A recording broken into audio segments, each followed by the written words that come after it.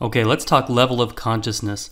Level of consciousness along with pupillary reaction are going to be two of your most important components of your neurological exam. This helps not only on like a neuro ICU where I work, but this also is very important when working anywhere in a hospital. Being able to assess neurological status appropriately is incredibly important. So what we're going to do is we're going to go through the levels of consciousness, and we're going to talk about the differences and how they apply and everything. So first of all, what you'll notice is if you have a patient who's conscious, so what you'll say is when you start your neurological report or exam, you'll say ANO times blank, whatever. Okay, that's going to be 3 or 4. Okay, that's going to depend on where you work. But basically what we're trying to determine is, does the patient know their name, location, and the date? Sometimes we'll also include situation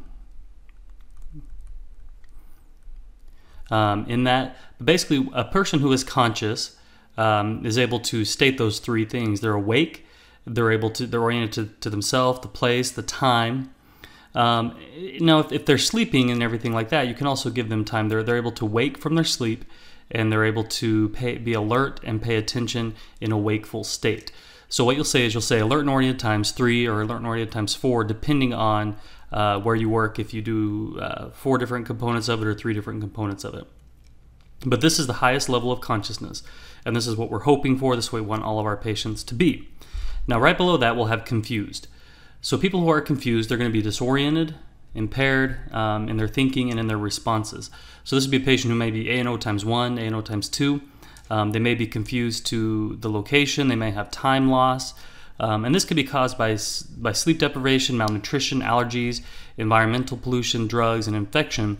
But what we're looking for, especially in a hospital setting, is this decrease in consciousness due to some sort of neurological pathology. Is this due to a stroke? Is this due to seizure, tumor? What is this due to? Why is the patient septic? Again, that would be kind of like an infection.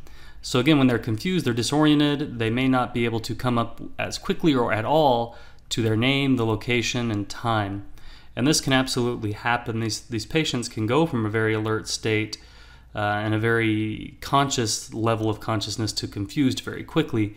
And so it's important to assess that very often. In the neurological ICU, we assess level of consciousness at least every 2 hours, sometimes every 1 hour, sometimes even more, depending on the patient's condition. From confused, we're going to pass on to delirious. Delirious patients are going to be very disoriented. They're going to be restless. They may have hallucinations and sometimes delusions. So this may you might notice this in like an Alzheimer's patient. They may become delirious at night. You'll have your sundowners.